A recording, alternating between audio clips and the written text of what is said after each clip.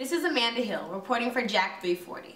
Today I'll be asking some of my HU Pirates who are dealing with maintaining a full academic workload as well as a job if the burden becomes too heavy to bear. At the university, financial aid. Do you think students should be permitted to do academics during work study? I believe students should be able to do work at work study because for me personally, with the nursing program, it's rigorous and most of my time is doing work. Yes, I do feel that students should have the opportunity to focus more on academics during work study. I also think the solution to that problem would be having work study programs within that student's major. Whatever major that you're in, you will work more so with that department.